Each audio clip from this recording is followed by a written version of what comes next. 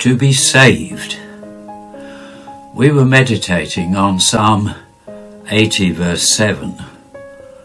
Restore us, O God Almighty, make your face shine upon us, that we may be saved.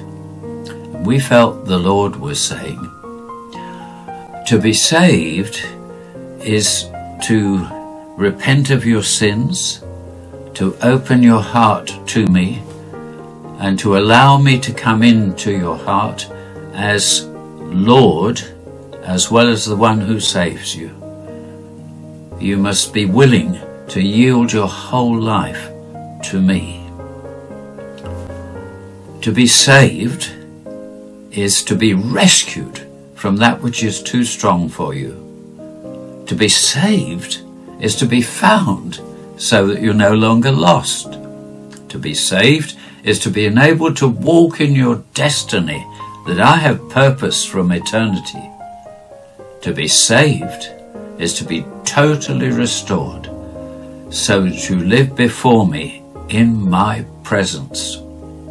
To be saved is to experience life in all its fullness and wonder as you move and live in my shining love upon you.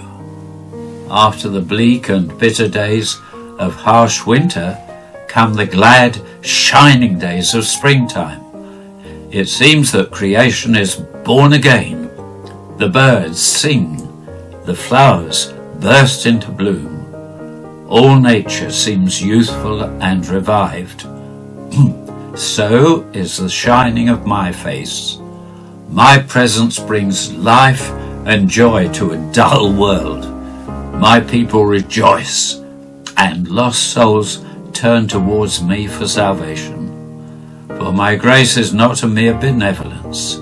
It is a mighty, saving authority. Let's pray.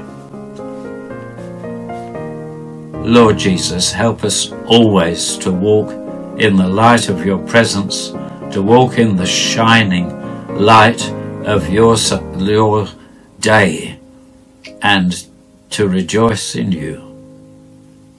Amen.